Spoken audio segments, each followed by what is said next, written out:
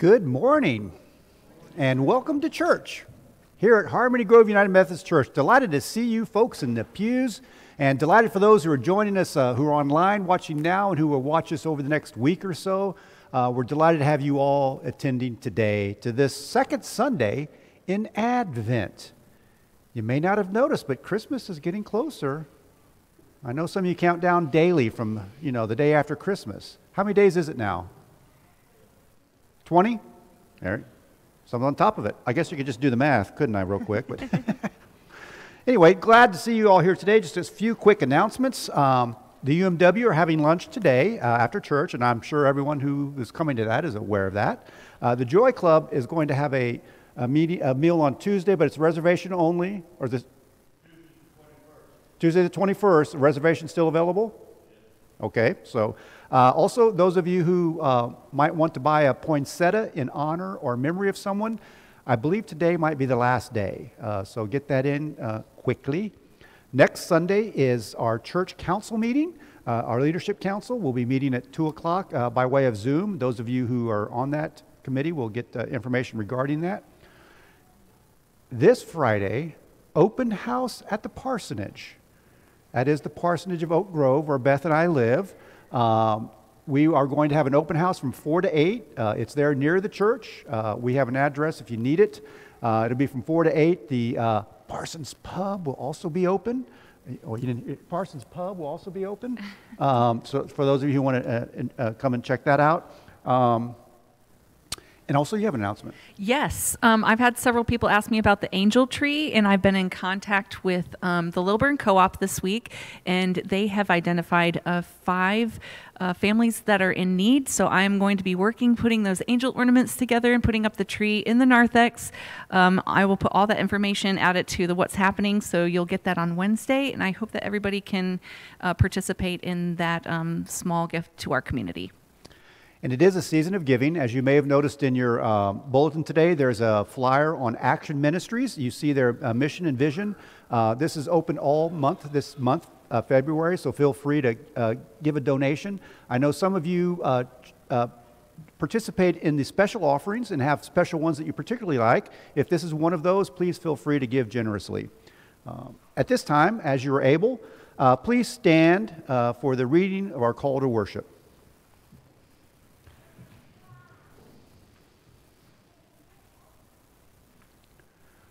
O come, Emmanuel. And be light for our darkness. Be comfort in our grief. Be a healer for our infirmities. Be a friend for our loneliness. An oasis for our searching. O come, Emmanuel. Restore our joy, heal our wounds, and bring us peace. Let us pray. Most gracious Lord, during this season of Advent, we pray that you would prepare our hearts for your homecoming into our world and into our lives. Lord God, bless every family here today. Be with them during this season, hopefully one of joy. Lord God, we invite you into this, our worship service, that we might worship you in spirit and truth, and that all that we do today may ascribe to you the glory that is your due. In Jesus' name we pray. Amen. Amen. And if everyone stays, never mind, sorry.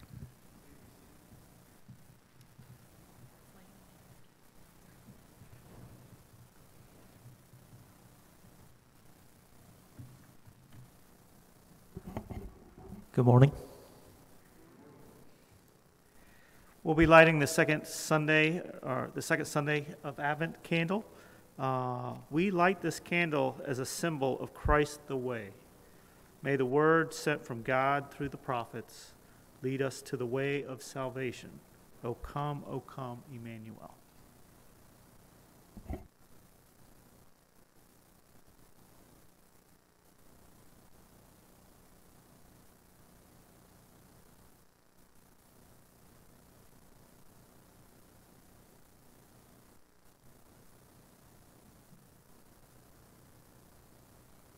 Let us stand and sing together hymn 213, Lift Up Your Heads, Ye Mighty Gates.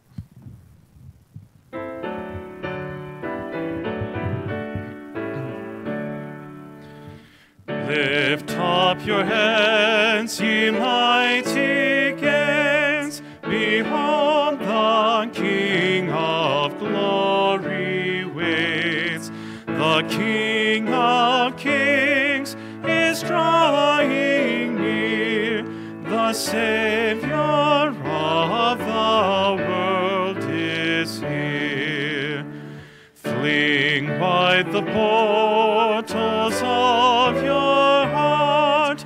Make it a temple set apart from earthly use for heaven's employ, adorned with prayer and love and joy.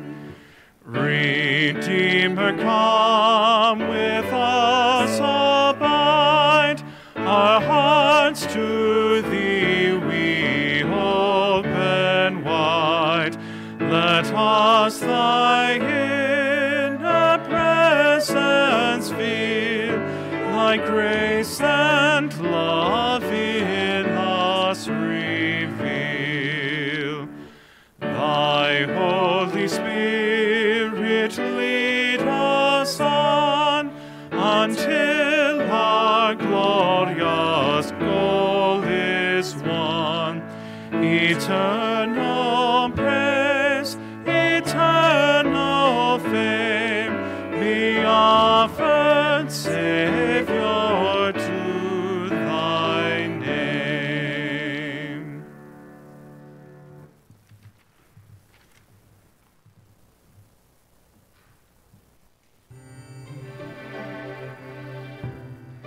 Good morning, Harmony Grove friends. Today, I want to talk to you about preparation. How do you prepare for something special? Have you ever found it exciting to watch large construction machines at work?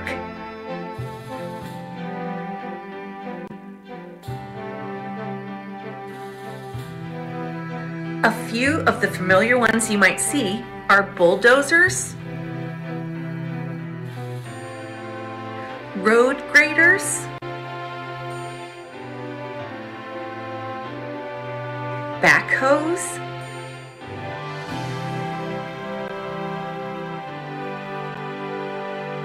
cranes,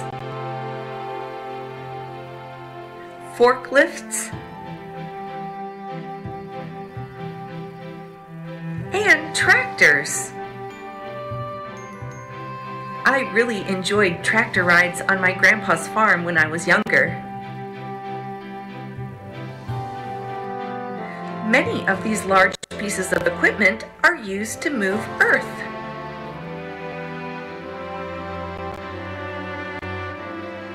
You will see that some have big buckets so that rocks and dirt can be moved from one place to the other. Others lift heavy objects, drill through concrete, and dig ditches.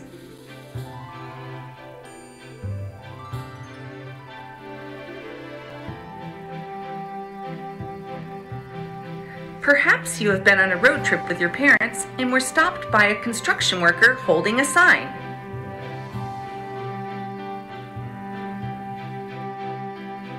If you looked around, you probably saw some of these large machines building a new road or repairing an old one. What did you notice?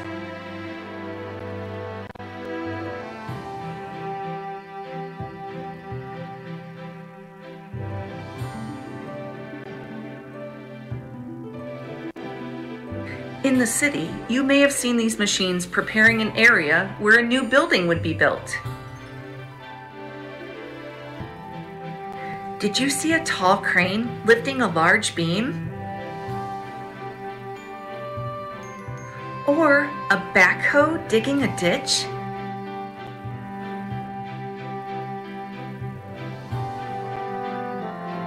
The preparation that goes on before new roads or buildings are built is exciting stuff.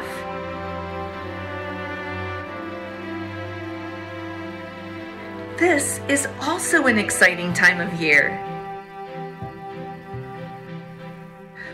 prepare to celebrate Christmas, the birth of our Savior, Jesus Christ.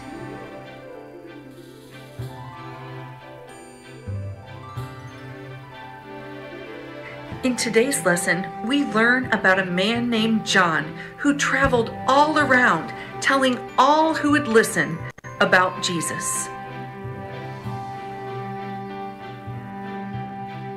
Just as the earth movers we have been talking about prepare for a new building or a new road, John came to prepare the people for the arrival of Jesus. We read in the Bible, "Make ready the way of the Lord, make his path straight." This message is for each one of us today, as well as for the man named John.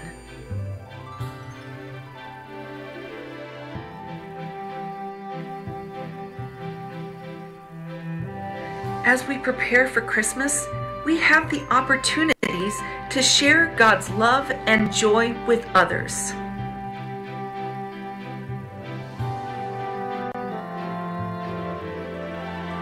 The machines we talked about today are powerful, and so is God's love.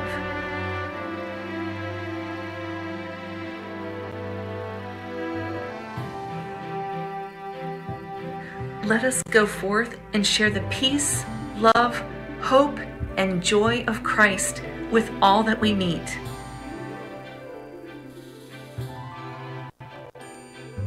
And that's the good news for today. Will you pray with me? Dear God, thank you for loving us. Prepare our hearts as we await your Son, Jesus. In Christ we pray. Amen.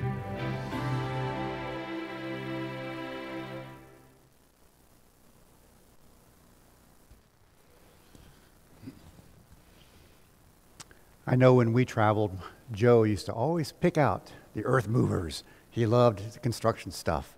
It's exciting. Thank you. I hope this past week, if not the week before, you all have received your pledge card. That's right. We are in pledge season, and just want to tell you a couple stories. I've talked to a few people, and one person told me that though they've given to this church faithfully, they had never done a pledge card in the many years they've been a member here until they realized how we need that in order to establish our budget for the coming year. I thought, wow, cool. Someone's listening. Another person said, you know, I've given X amount every year, but I've decided just to increase that a little bit. Yay. Great. Another person told me that they've recently come into a kind of a legal settlement, and they're going to give 10% to Harmony Grove, one-time donation to help with our pledge drive. People are responding to the financial need of this church, which is always present with us. And I thank you for those who have given faithfully throughout the years. Hopefully this last email, I kind of broke down the budget a bit for you. And you might have seen that, you know, roughly, well, 87%, roughly, that's not pretty exact, is used for administration, salaries, and of course salaries, you know, you get people like us. So that's money well used. But anyone who does a budget knows salaries is always the biggest part of a budget. Administration costs, building maintenance, about 87%. And if you're following the math, usually we last year and the previous years we kind of get about 80 to 85% of our budget dedicated to us through pledges, leaving another 15 to 20% kind of that we accept by faith. Well, if you think about it, 87% goes to maintaining this who we are. 13% goes to outreach and mission. 10% of that is the apportionments, which we as connected Methodists to our bigger church give to help support ministries throughout the world, which is dynamic and great because we can multiply that together and do some great things throughout the world. Leaving 3% of our budget that we use for local ministries and programming. So think about it. Those 85% who give faithfully and have always given faithfully and will continue to give faithfully, thank you. But that covers just this building. What if we increased a little bit just for that ministry, for that outreach, for that programming? What if those who hadn't pledged before decide, hey, my little giving, whatever it is really going to enhance that ministry, that outreach, that programming. So it really is a chance to make a difference in the way we as a church realize how we are called by God to fulfill the mission of making disciples of Jesus Christ throughout the world. How do we do that here? Through our ministry, through our finances, through our programming, through our outreach. And I thank all of you who continue to give. I know many of you deposited your tithes and gifts in receptacles out front. I'm glad to see people are starting to give in the offering place just a little bit more. That's great. I know many of you are giving online, so I just pray you'll continue to live and to give and be prayerful about what it is you might contribute in terms of a pledge for our coming year. And just so you know, soon, very soon, I will be done talking about money. Yeah, particularly if you all meet the budget. But next week we'll receive pledge cards. Those who have already been given, we'll bring those forth and we'll have a blessing for the pledges. And pledges will still be received after that, but that's the time we set aside just to bless the pledging. Let us bless these gifts. Let us pray. Most gracious Lord, you are a good and gracious God, full of loving kindness and mercy, and we are delighted to be called your children, delighted to be loved by you.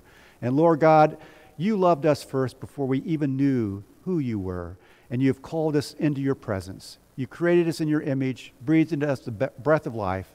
You continue to give us good things. We thank you for all the many ways that you've blessed us, you've given to us so freely. And Lord God, we pray that that which we give back to you may be used for the building of your kingdom and for making disciples of Jesus Christ throughout the world. Bless those who give, bless those who receive, and grant us the wisdom to use these resources well for the mission you've called us to here at Harmony Grove. In Jesus' name we pray, amen.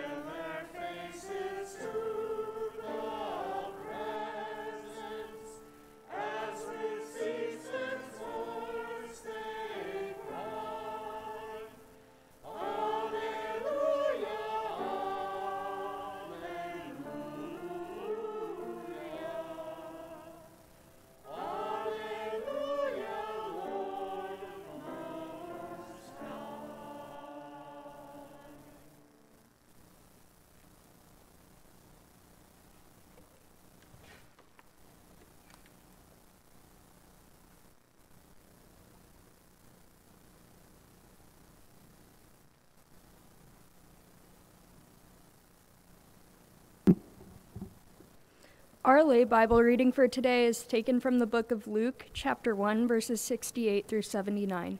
Hear these words. Blessed be the Lord God of Israel, for he has looked favorably on his people and redeemed them.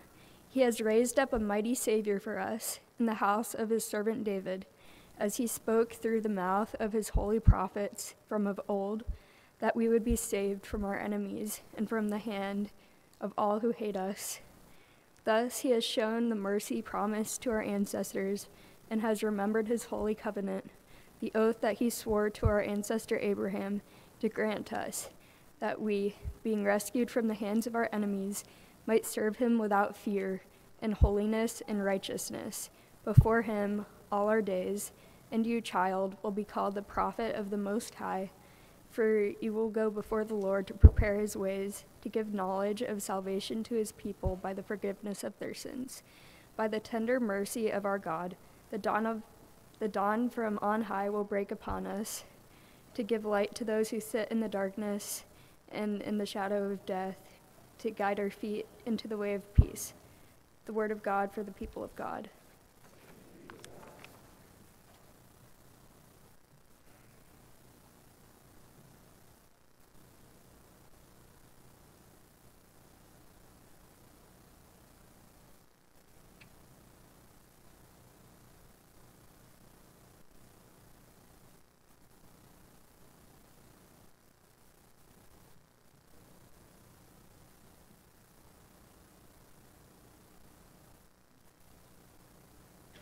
It is now time for us to come together as a community and go to God in prayer.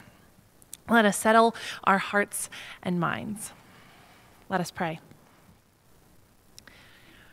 Dear gracious and heavenly Father, we come before you to worship you and to praise your holy name.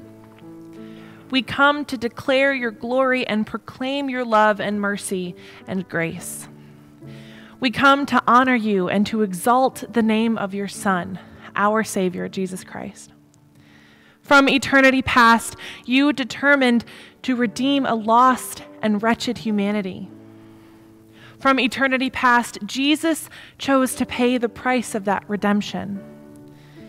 Throughout history, the prophets spoke of your promise to send a deliverer, a Savior, a King. So during this season and throughout the year, we celebrate the miracle of the birth of your Son, Jesus Christ, God in flesh, who left his throne of glory to take on the form of man, to walk among us, sinless, proclaiming the gospel of salvation through faith in him.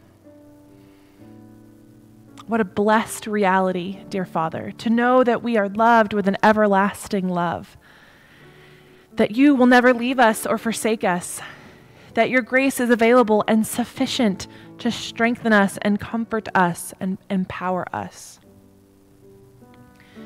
Knowing this, Lord, we are deeply grieved when we fail to honor you with our obedience. We love you so much, but so often we are drawn away by our own temptations. It is in you that we live and move and have our grace for life. And yet too often we choose our way over yours. Father, as a church, as individuals, we confess this sin of rebellion against you. We are so grateful that when we can come into your presence anytime with a broken heart and acknowledge our sin to you and receive forgiveness and cleansing. We thank you that the guilt and the penalty for sin are paid for by Jesus, that there is no condemnation for us who are in Christ. We thank you that by the power of the Holy Spirit, we can repent of our sins and live a life that glorifies and testifies Jesus Christ. Father, I pray now for our church. As a body of believers, I pray that our fellowship is pleasing in your sight. Give our leadership wisdom and discernment. Help us to maintain our unity as brothers and sisters in Christ and welcome all who come in the name of Jesus, our Lord and Savior. And Father, I pray for each member and attender of Harmony Grove that first and foremost they understand the gospel and know Jesus Christ as Savior. I pray that their relationship with you would grow more and more extraordinary.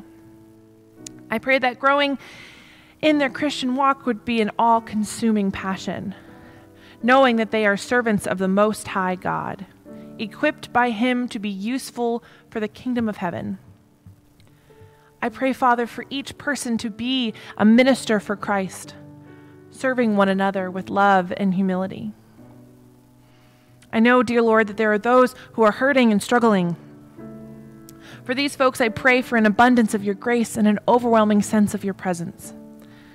I pray that they would find their comfort and peace in you, and I pray that those around them would be sensitive to their circumstances and be willing to minister to their needs.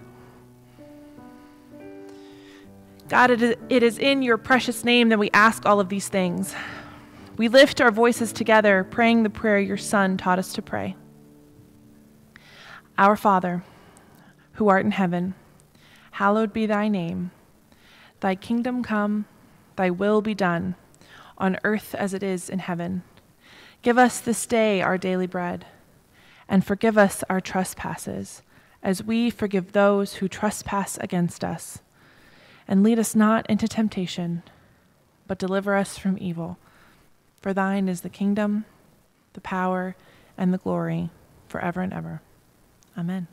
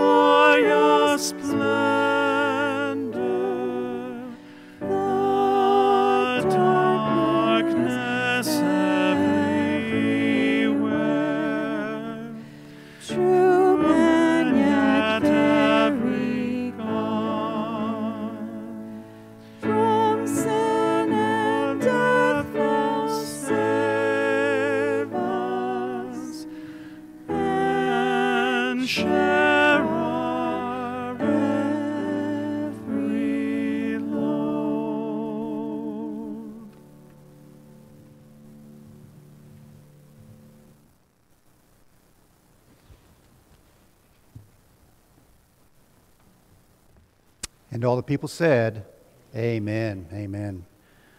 All right. At this time, I would like to ask you to stand for the reading of the Gospel, which this morning is taken from the Gospel according to Luke, chapter 3, verses 1 through 6. Hear these words, and please forgive me if I stumble over some of this Greek. Hear these words.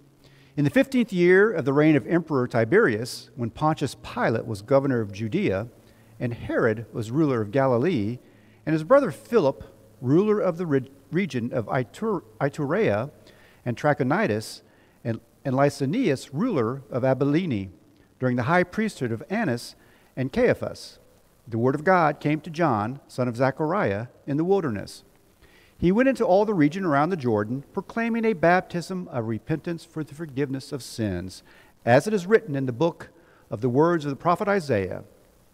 The voice of one crying out in the wilderness, prepare the way of the Lord, make his path straight. Every valley shall be filled, and every mountain and hill shall be made low, and the crooked shall be made straight, and the rough ways made smooth, and all the flesh shall see the salvation of God. The word of God for the people of God. Thanks be to God. You may be seated.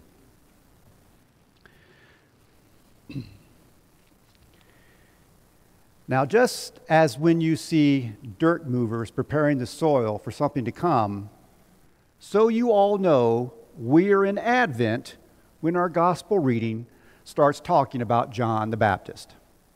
John the Baptist was the prophet who lived in the Judean desert just east of Jerusalem between Israel and Jordan, the Jordan Valley, who ate locusts and honey, or as our picture has, and had hung out with little tiny lambs in the wilderness there, who ate locusts and honeys, who baptized people in the river Jordan, and who by all accounts was a very colorful person.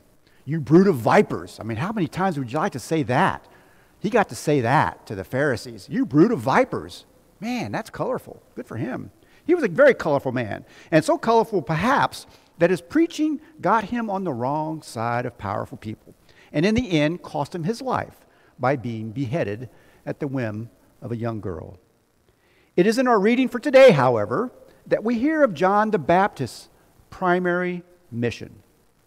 It was his mission to prepare the way of the Lord. His task was to be on the scene prior to the coming of the Messiah, so he could proclaim the coming of the Messiah and thereby prepare the people for the Messiah's advent, the Messiah's coming, through offering a baptism of repentance for the forgiveness of sins.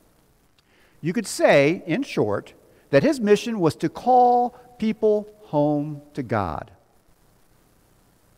Now, I don't know about you, but going home is not always a walk down easy street. The kid who once left home is not the same as the adult who returns home. For some, going home is fraught with difficulties due to past trauma or misunderstandings, broken relationships, or long-standing and unresolved arguments. For some people, returning home, for whatever reasons, may be one of the hardest things they may ever have to do. Going home is not as easy as it sounds. We all know this, and so does God. So what does God do to help us find our way home? God does all he can to remove any obstacle that may hinder our return. The passage that John the Baptist quotes is from the prophet Isaiah and refers not only to the hardships that they may encounter when returning home, but also to what God will do to remove those hardships. Isaiah, in this prophecy, is addressing the Jewish community that was in exile in Babylon, which is current-day Iraq. Many, many years ago, in a land far, far away, Jerusalem and the land of Judea was destroyed by a foreign invader from Babylon, King Nebuchadnezzar. Boo, King Nebuchadnezzar. The time was 586 BC, which is roughly 2,600 years ago. Not only did this foreign invader, Nebuchadnezzar, and the armies of Babylon destroy Jerusalem and the land of Judea, that is the physical home of the Jews, but he also destroyed the temple in Jerusalem. That is the spiritual home of the Jews, where Yahweh reigned as God. You would think that this would have been enough. But no, this is Nebuchadnezzar of Babylon. Ooh. He went a little further, or actually a lot further, and did a most hideous thing. He rounded up all the people, except perhaps for the very poorest of the land, and physically removed them from their homes in Judea and resettled them back in Babylon. This experience, which is considered the single most traumatic experience for the people of God, except perhaps for the Holocaust, is called the exile. The exile is the metaphorical hinge on which Jewish theology and spirituality turns. The people of God before the exile are not the same as the people of God after the exile. The exile forever changed their sense of identity, their sense of community, their sense of belonging, and their sense of what constitutes home. It was during this time of exile, after some 70 years of being exile, during which time the old generations passed away and the new generation was born, and the Jewish people had made new homes and new businesses in Babylon, and had made new lives for themselves and their families, and had forgotten their old homes back in the homeland, back in Judea. That the Jewish prophet Isaiah was given a task by God to inspire and motivate them to return to their war-torn and devastated homes, to rebuild and to start anew. By no means was this an easy task. Not only was their ancestral home destroyed and now overgrown and run over with hyenas and wild animals and snakes and scorpions and all that stuff, but they also had to traverse on foot nearly 1,000 miles of rugged desert and hostile territory. It is not what we would call an easy street by any account. Not only would they journey home be hard and ruthless, but the home that awaited them was utterly destroyed and desolate. There is a very good chance that if I was one of those to whom Isaiah was speaking back in the day, and you know me, I like a good adventure, I would have had some serious doubts about responding positively to his message and returning home. For this reason, Isaiah pulls out all the stops when he speaks here and elsewhere throughout Isaiah about how God will transform the journey home from that proverbial and expected highway to hell into the unexpected but welcome easy street. Or to use the words of Isaiah, every valley shall be filled, and every mountain and hill shall be made low, and the crooked shall be made straight, and the rough ways made smooth. What we boomers from the Vietnam era called the Ho Chi Minh Trail, or what we Atlanteans call DeKalb Avenue, will instead become Easy Street, a tiptoe through the tulips. Now, we all know that in reality, though God could do it, God would not physically transform the landscape before them, would not physically transform this landscape through the harsh Syrian deserts between Babylon and Jerusalem in order to make it easier for the people of Israel to return home. No, he wouldn't physically remove those obstacles. But God would, in fact, do all he could to remove the spiritual, the emotional, the relational, and the social obstacles that would prevent his people from returning home. And how would God do that? By being with them, by becoming and being Emmanuel, which means God with us. Which brings us finally to Advent. All of us, when we are separated from God, are in exile. And all of us need to return home, to our spiritual home in God. As St. Augustine said, "Thou hast made us for thyself, O Lord, and our heart is restless until it finds rest in thee." We are created in the image of God. We are children of God. God is our heavenly parent. We are God's children. And all of us are uneasy, out of sorts, aimless, lonely, afraid, dissatisfied, unfulfilled, or as St. Augustine said, restless, when we are in exile and separated from our home in God. And the only remedy for this dis-ease is to return home. Will it be easy? By no means. Not at all. Nada. Many of us are so filled with pride, the attitude that we can do it alone, that we don't need anybody, especially God, to help us, that admitting we need God and need to return home to Him is just about the last thing we would ever admit, let alone act on. But, like the prodigal son, who, when he finally decided to return home, found his father waiting and watching, ready to welcome him with open arms, God is doing all He can to remove every obstacle, every hindrance, every resistance, every doubt, every mountain, every valley, every crooked road that lies between us and our lonely exile and God's welcoming and forgiving embrace. God is indeed preparing the way for our return home. He is calling us home. Can you hear Him? This is Advent. Amen. Now, at this time, we are going to prepare our hearts for our communion service. Those of you who are online, hopefully you've got some elements ready. If not, you have a few moments here. Please join me on page 12. And I think we will have Jim come forward to show us how to get these little packages open for any new ones, new folks.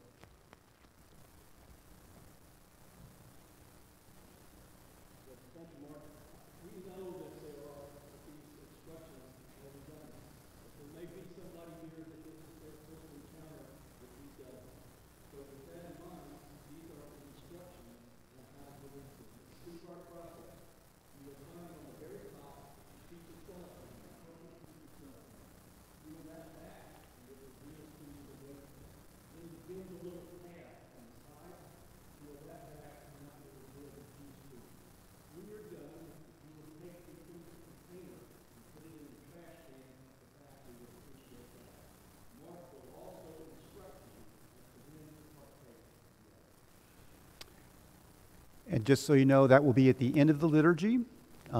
We will partake of the elements together at that time. Please join me on page 12 for the invitation. Christ our Lord invites to His table all who love Him, who earnestly repent of their sin and seek to live in peace with one another. Therefore, let us confess our sin before God and one another. Merciful God, we confess that we have not loved You with our whole heart. We have failed to be an obedient church. We have not done Your will. We have broken Your law. We have rebelled against Your love. We have not loved our neighbors, and we have not heard the cry of the needy. Forgive us, we pray. Free us for joyful obedience. Through Jesus Christ our Lord. Amen. Hear the good news. Christ died for us while we were yet sinners. That proves God's love for us. In the name of Jesus Christ, you are forgiven. Glory to God. Amen. And now for the great Thanksgiving. The Lord be with you. Lift up your hearts. Let us give thanks to the Lord our God. It is right and a good and joyful thing, always and everywhere, to give thanks to You, Father Almighty, Creator of heaven and earth. And so, with Your people on earth and all the company of heaven, we praise Your name and join Your unending hymn. Holy, holy, holy Lord, God of power and might, Heaven and earth are full of your glory. Hosanna in the highest. Blessed is he who comes in the name of the Lord. Hosanna in the highest. Holy are you, and blessed is your Son, Jesus Christ. By the baptism of his suffering, death, and resurrection, you gave birth to your church, delivered us from slavery to sin and death, and made with us a new covenant by water and the Spirit.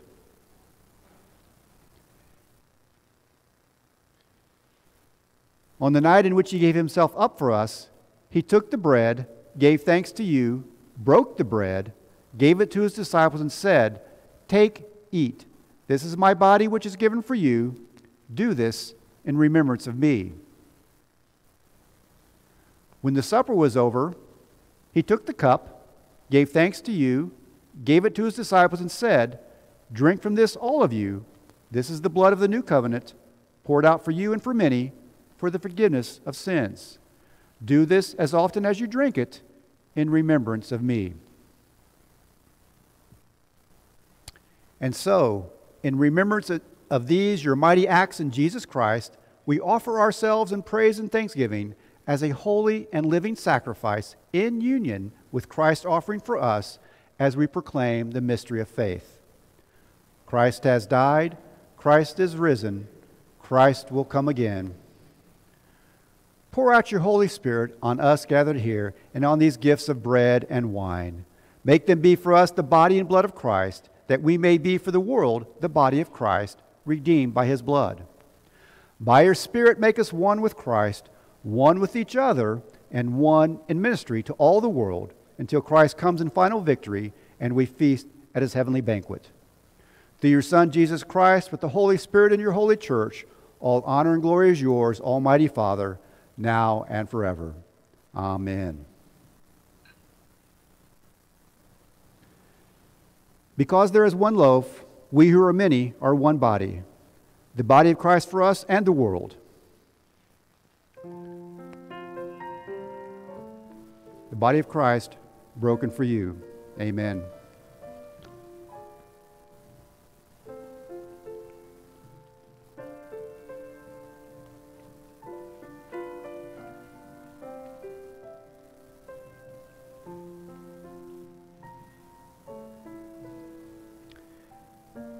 And in this cup we recognize the continuing presence and promise of Christ for us and the world. The blood of Christ spilled for you. Amen.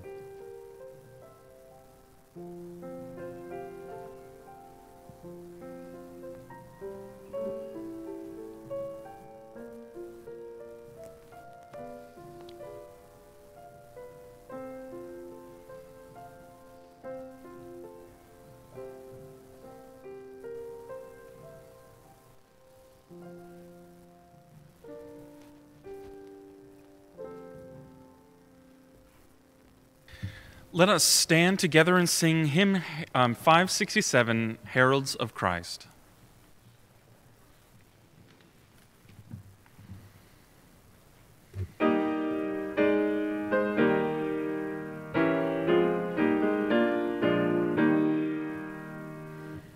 Heralds of Christ, to bear the King's commands, immortal tidings in your mortal hands, pass on and carry swift the news you bring. Make straight the highway of the King.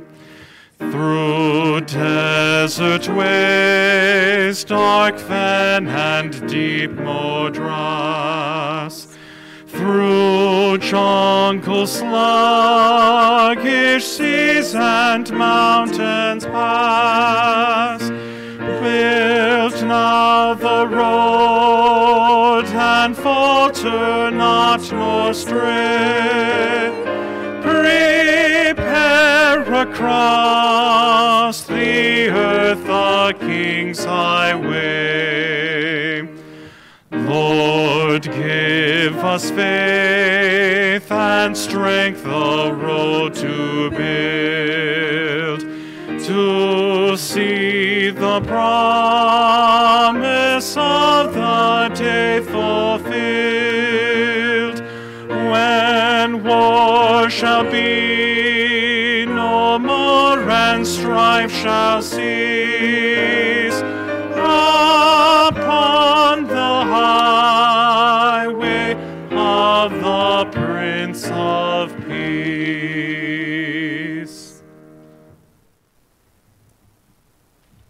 Please receive this benediction.